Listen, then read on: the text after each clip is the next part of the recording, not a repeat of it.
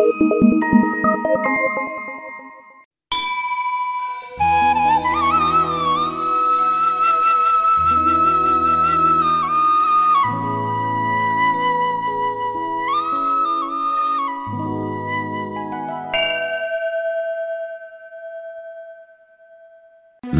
long ago in ancient India, there lived a just and noble king named Ashwapati, the king of Madra Desha. His wife's name was Malavi. They had no children,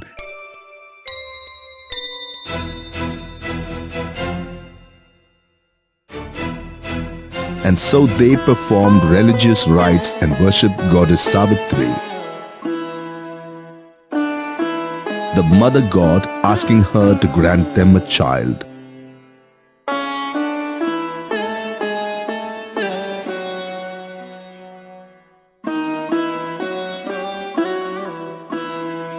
A few years passed, yet the goddess did not answer their prayers.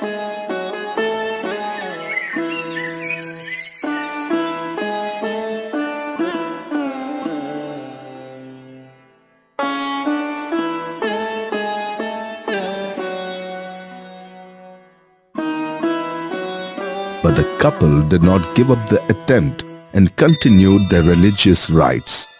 After 18 years passed, Goddess Savithri, who was very pleased with them, appeared before the couple. "Thank you, Mother, for your mercy. I am immensely happy. I have everything and I am happy with my wife. My subjects and my courtiers serve me with love. But I have no children. After me, there is no one to protect this country. Mother, I want children to protect my dynasty." Ashwapati, nothing can happen without the will of Lord Brahma. You will have a beautiful daughter. That is Brahma's will. She will have all the noble qualities. Thank you, Mother. I am greatly blessed. The goddess blessed the king and disappeared.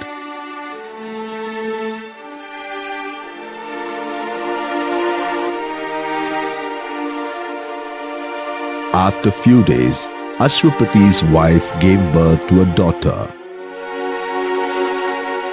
As she was Goddess Savitri's gift, she was named after the goddess herself.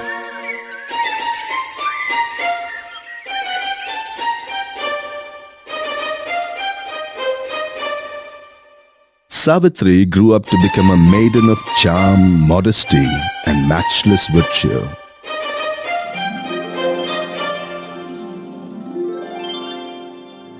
She looked as lovely as a goddess. After a few years, her father decided to get her married. Many youths sought her hand. Strong men, brave men, good and modest men.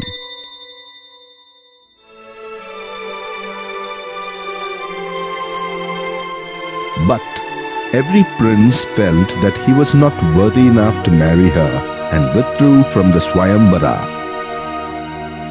which was the ritual through which kings and queens were married in the ancient times.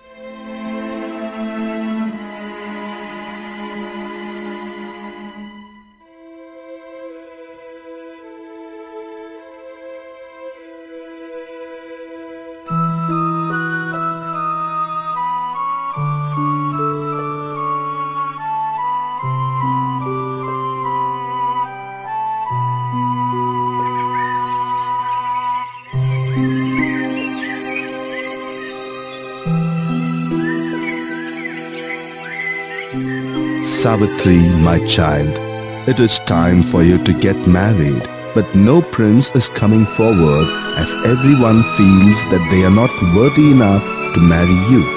I will make arrangements for your journey. You shall leave this kingdom and find a suitable husband for yourself. My lord, how can I go alone? What will the people think of me? My dear child, I am proud of you. But you are not doing anything wrong. You are merely going in search of a suitable bridegroom for yourself. Please make arrangements for your journey. Our maidservants will accompany you. Do not worry." Savithri left the kingdom, accompanied by her servants and companions and Ashwapati's old minister.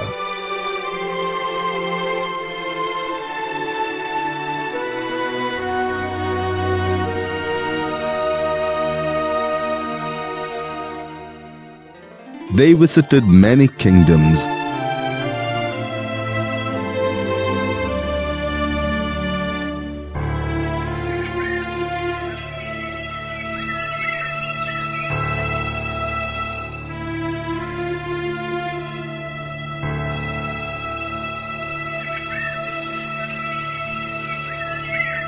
and received blessings from great sages.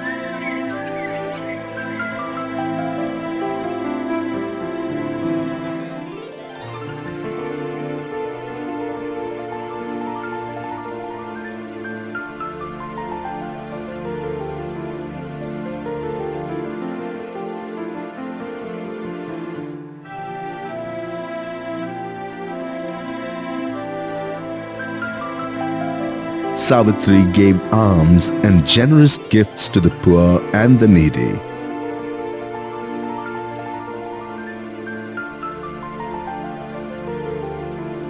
But she did not meet anyone who won her heart.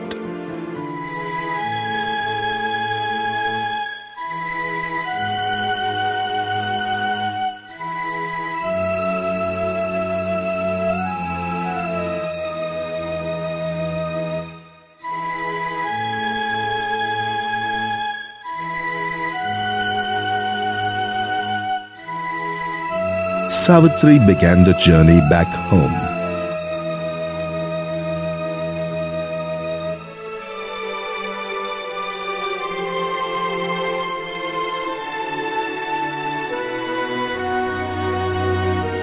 On the way, they came across a forest.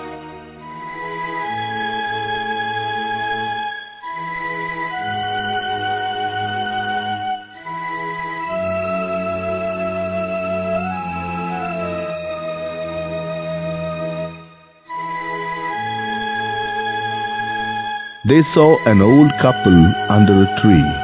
Near them was a young man absorbed in work. He was peeling fruits and offering them to the old couple. Savithri watched them. The young man's face was gentle, full of compassion and righteousness. Savithri gazed at him for a long time, even forgetting to blink. She lost her heart to the radiant, handsome youth.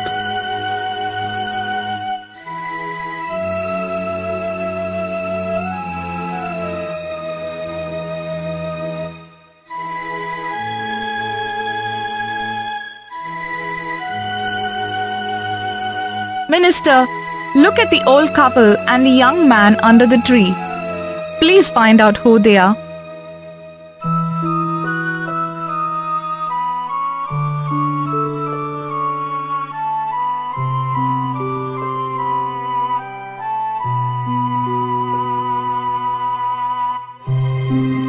My son, who are you? Who is this old couple? Why are you here in this forest? My name is Satyavanta and these are my parents. My father, Dyumathsena, was once the king of Salvadesha. He lost his eyesight in a battle. His enemies targeted our kingdom and my blind father was easily defeated, and so we had to leave the kingdom and live in the forest. The minister went back to Savithri.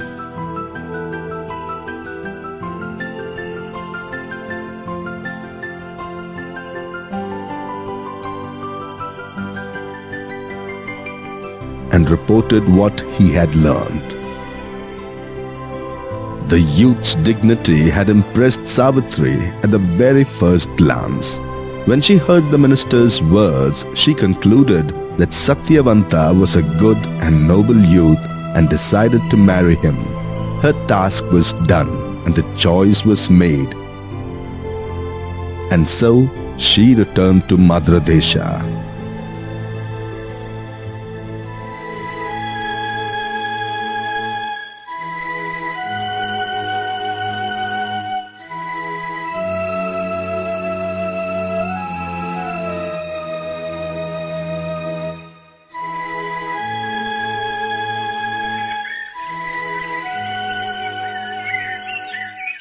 By the time Savithri returned to the palace, sage Narada, the greatest saint and an ardent devotee of Lord Vishnu, had arrived there.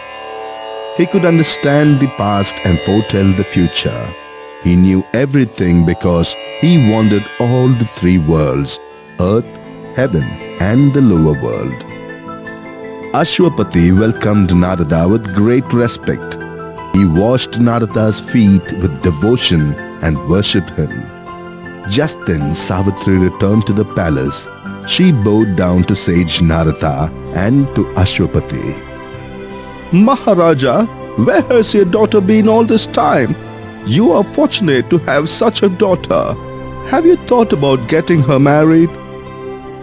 I had sent her to choose her husband, O noble sage.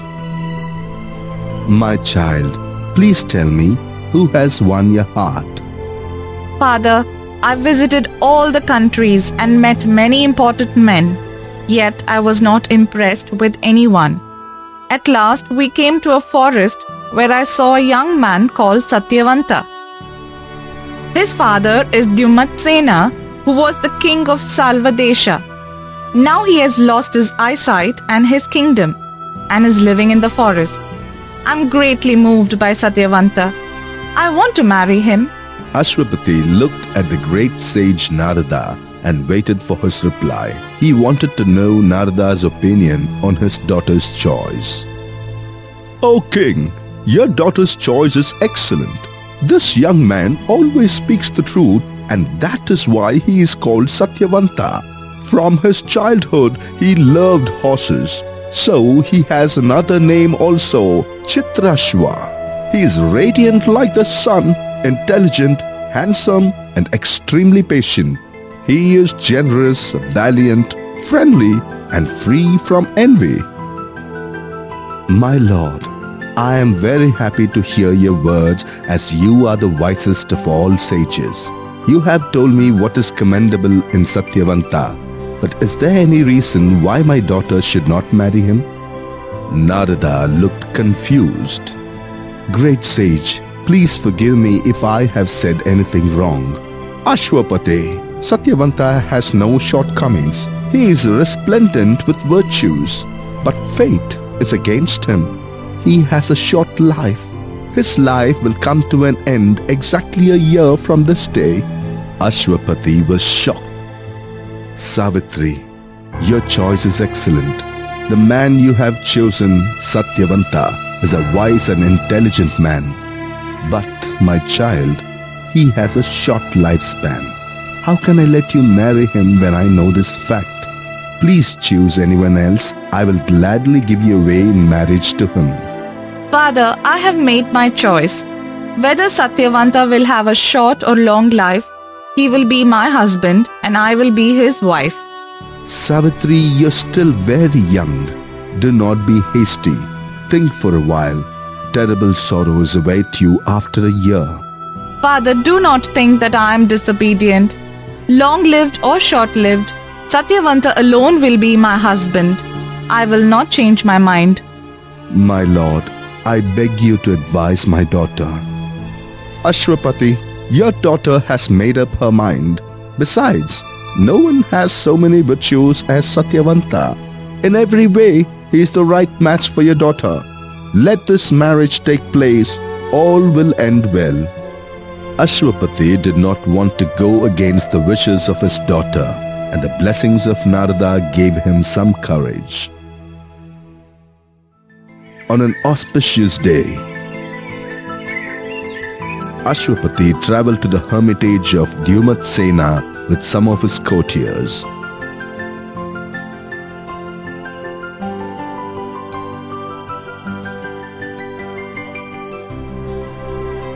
He met Dyumathsena and inquired about his welfare. He was awestruck to see the handsome and radiant Satyavanta. Dear King Dyumathsena, greetings to you. This is my daughter Savithri. I beg you to accept her as your daughter-in-law. Maharaja, we have lost our kingdom and are now in the forest. How can your daughter Savithri face the troubles of life in the forest? Can she live here? Dear King, please accept my daughter as your daughter-in-law. Under your protection and love, she will forget all the hardships she will have to endure. I am sure that my daughter will prove worthy of your affection. Even before you came here, I had wished for this match. But we have lost our kingdom and are living in a forest. How could I have asked you for her hand in marriage? My lord, I am greatly honored to give my daughter to your son. The marriage of Satyavanta and Savithri was celebrated. They became husband and wife. Savithri rejoiced that she could marry the man who had won her heart. Satyavanta was extremely happy that he had such a lovely, good and noble wife. Ashwapati had spent 18 long years in prayers to be blessed with Savithri as his daughter. It was not easy for him to remain separated from his daughter. He returned to his kingdom with a heavy heart.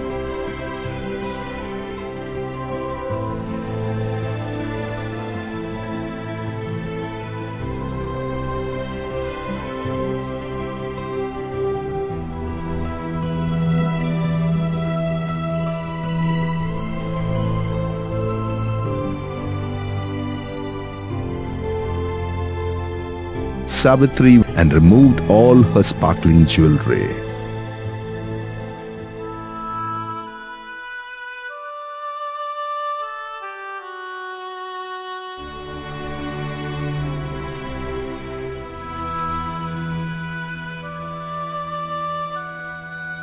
She happily served her father-in-law and mother-in-law, and her cheerful and smiling disposition won everyone's heart. She became Satyavanta's beloved wife. But she could not forget Narada's words even for a moment, not even in her dreams. Her mind was always chained to Narada's words. 10 months passed. As days flew by, she grew more and more terrified. Though her heart was heavy with sorrow, she did not forget her duties and didn't show any outward signs of her distress.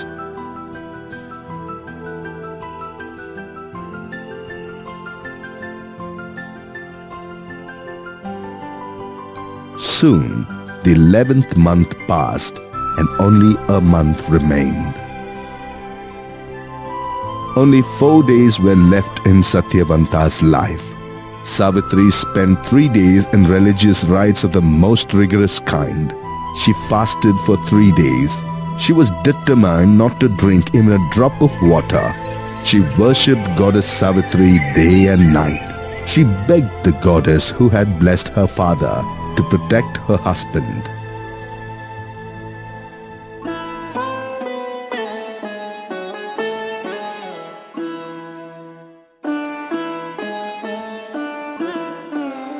My daughter Savithri, why have you undertaken such rigorous rites? Isn't it difficult for you to fast for 3 days? Father, please bless me. Please pray that my religious rites will go on without any obstacles. Please do not ask me to give them up. The last 3 days too passed.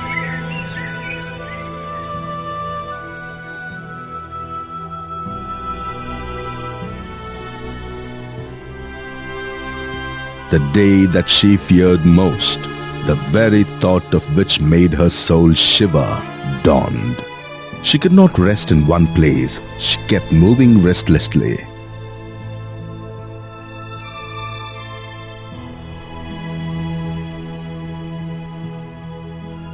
There was a mine of anguish in her heart, but even through all her agony, Savithri did not forget her daily duties. She assisted the elders in the worship of the family deities and served her in-laws food. She then bowed down and touched their feet, all the while knowing that Satyavanta's death was so close. As usual, Satyavanta started for the forest to hew trees and collect firewood. But on that day, Savithri could not bear separation from him. My lord, I wish to come to the forest with you today. I want to see the beauty of the forest and I want to help you with your work. Please do not say no. My dear, I shall be delighted to have your company. But after 3 days of strict religious rites, you must be feeling tired and weak. You still haven't eaten anything and it is not easy to walk in the forest. Why come today? You can come with me after your rites are over. I want to see the flowers blossoming in the forest and hear the songs of birds. I want to come today. Savithri, I don't want to deny you anything. If it makes you happy, I will not stop you. I will also be happy if you are with me. Go and tell your in-laws and get their permission. Savithri went with her husband to the forest with her elders' permission. Although she spoke cheerfully throughout, her heart ached within her. Satyavanta was delighted to have Savithri with him. He walked with greater liveliness than ever before and pointed out the beauty of the forest. Together, they collected flowers and gathered fruits.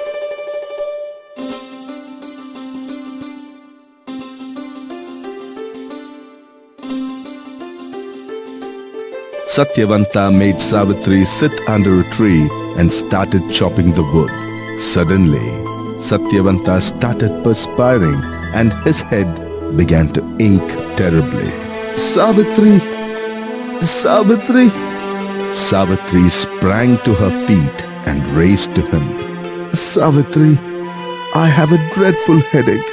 I can't bear it. My body is perspiring and I feel as if my head is about to burst. My lord, you're very tired. You have been cutting wood all day. Your headache will go if you rest for a while. Lie down with your head in my lap. Savithri took her husband's head in her lap. The next moment, the dark, mighty figure of Yama, the god of death, appeared near Satyavanta's feet. Savithri laid her husband's head on the ground and stood up. Lord, who are you? Why have you come here? Yamadharmaraja, the god of death, was not visible to ordinary people's eyes. But as Savithri was deeply devoted to her husband and had performed many rigorous religious rites, she could see Yama. My daughter, I am Yama, the god of death. Today your husband's life has come to an end. I have come here to take his soul away. I am visible to your eyes and I have answered your question only because of your spiritual power. Yamadharmaraja tied up Satyavanta's body with his leash. At once, Satyavanta's soul left his body. Yama began walking away. He travelled a short distance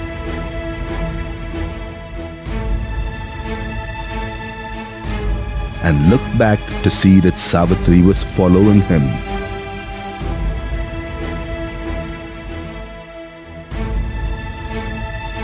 Yama was astonished.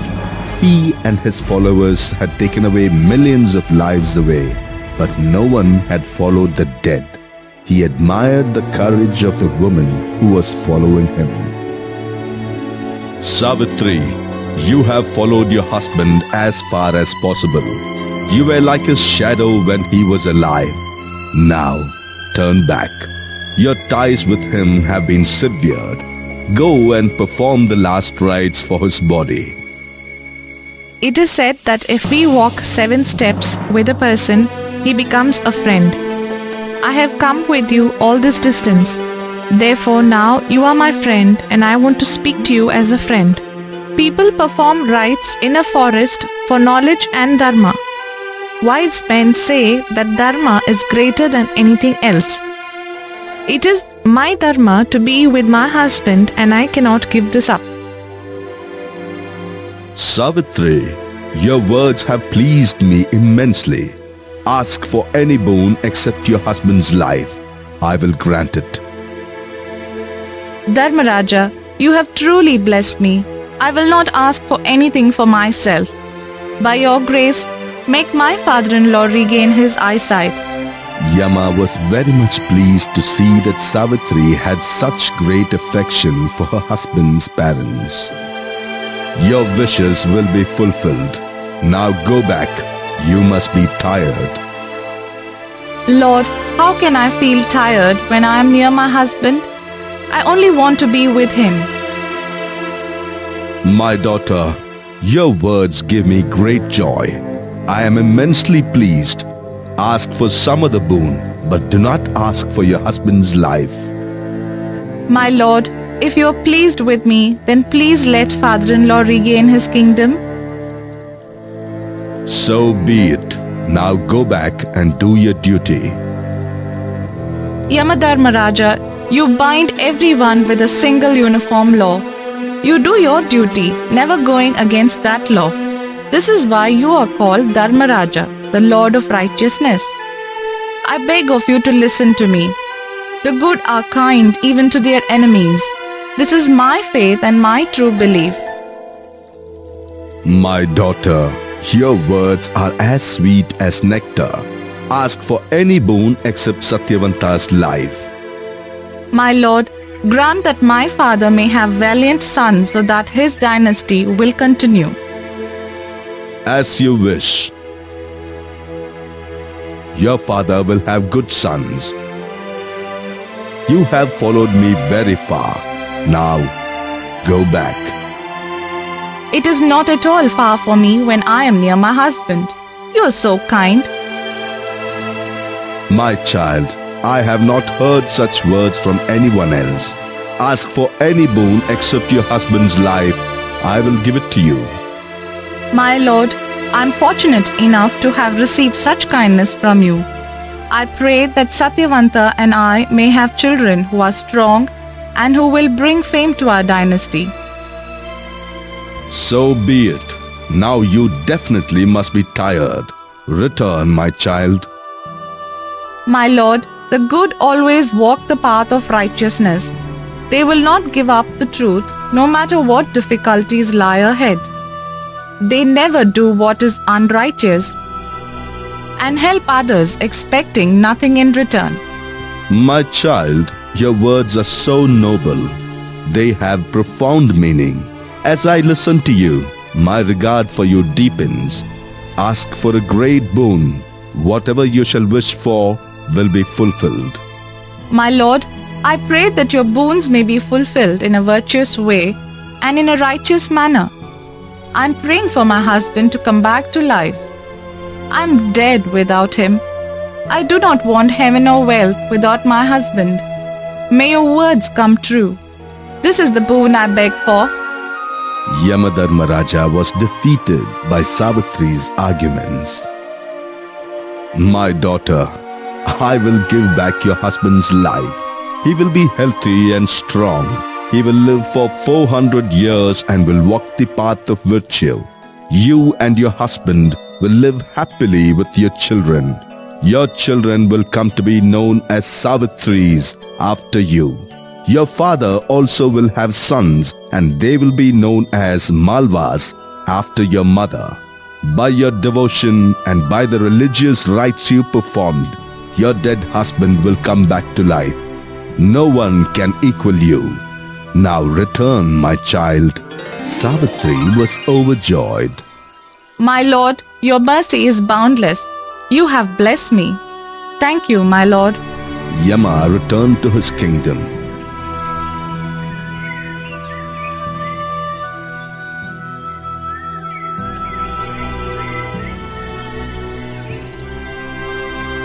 Savithri came to the place where Satyavanta lay on the ground.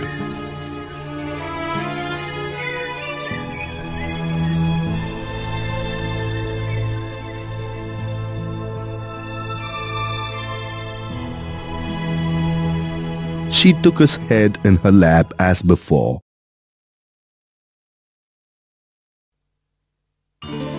As life returned to Satyavanta, a joy flooded Savitri's heart.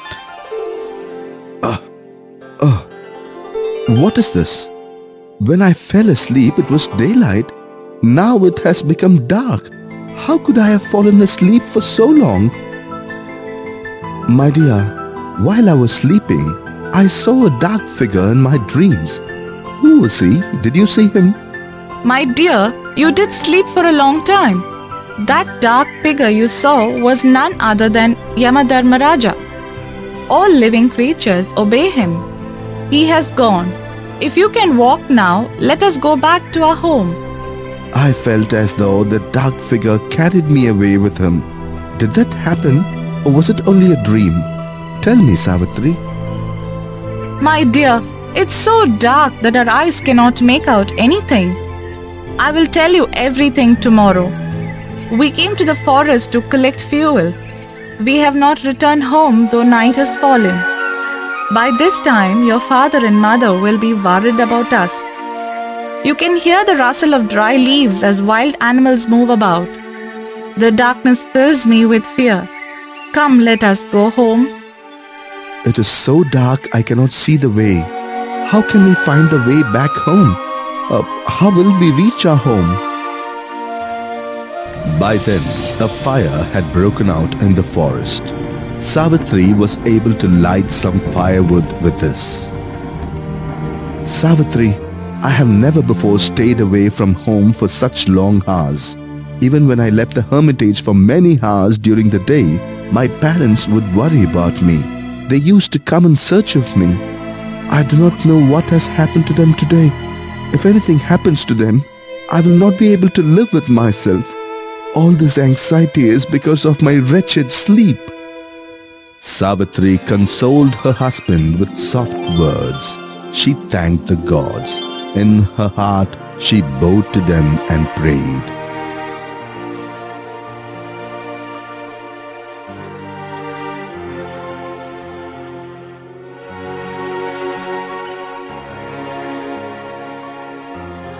Satyavanta walked fast and Savitri kept pace with him.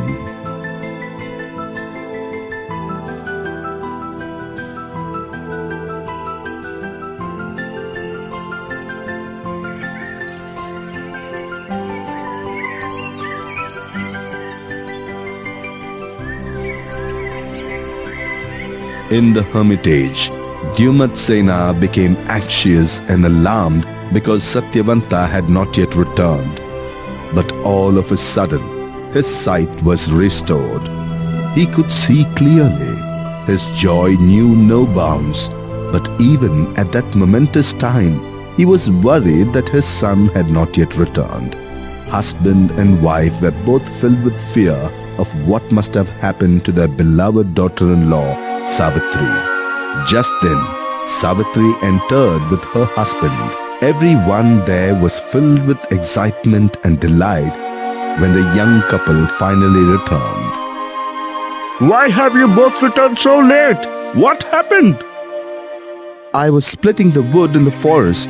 All of a sudden, I had a severe splitting headache, so I had to lie down. When I woke up, it was midnight. Though it was dark, we made our way back here because we knew you would all be worried. Satyavanta, your father has got back his eyesight. It is a joyous day, but there must be some other reason for your delay. Savitri must know the reason. My child, Savitri, tell us what happened. Your face is bright as a moon. What you are saying is true. I have nothing to hide. I will tell you what happened. Sage Narada told me a year back that my husband's life would come to an end today. But by then I had lost my heart to Satyavanta. Without the slightest hesitation, I married him. That is why I went to the forest with him today. In the forest, while he was cutting wood, Satyavanta lay down because of an unbearable headache. Then Yama came there and snatched away his life. I followed Lord Yama and I praised him with words of truth. Yama was greatly pleased to hear my words, and he graciously granted me 5 boons. 2 boons were that my father-in-law would regain his eyes and his kingdom. The other 2 boons were that my father would have sons and I too would have sons. The 5th boon was that both Satyavanta and I would live for 400 years. I have been performing religious rites for 3 days. I performed the rites so that my husband might overcome death. All my sorrows have vanished and happiness has dawned. The danger was averted with the blessings of Goddess Savithri and all of you, my elders. It's a miracle. Long live devoted Savithri! Long live devoted Savitri! Long live devoted Savitri! My dear princess, you are my love and my life. I thank the Almighty for blessing me with a wife as wonderful as you. Satyavanta hugged Savitri with tears in his eyes. When they learned from Savitri all that had happened, her in-laws were filled with amazement and their joy knew no bounds. With hearts overflowing with joy and admiration, they blessed Savitri. They honored her as the savior of her father-in-law's family, a great and pure woman and a wife of perfect devotion. What might have been a sorrowful night turned into an auspicious and joyful night. Slowly the night passed and the sun rose. Suddenly they saw a big crowd at a distance. Leading the crowd was a man on horseback. They were all filled with curiosity. As he approached, the rider descended from the horse and bowed down to Dyumathsena with great respect. He had been Dyumathsena's minister while he was the king. My lord, I have brought joyful news for you. I defeated your enemy in a war. The people are eagerly awaiting your arrival. My subjects' wish is my wish, and service to my people is my joy. By God's grace and by Savitri's spiritual powers, I have got back my eyesight. Let us make preparations at once to return to our capital. Saying this, Dyumathsena travelled to his capital with all the royal honors. Once reinstated in his kingdom, Dyumathsena became the Maharaja, the king, and Satyavanta became the Yuvaraja, the crown prince, and they ruled the kingdom happily.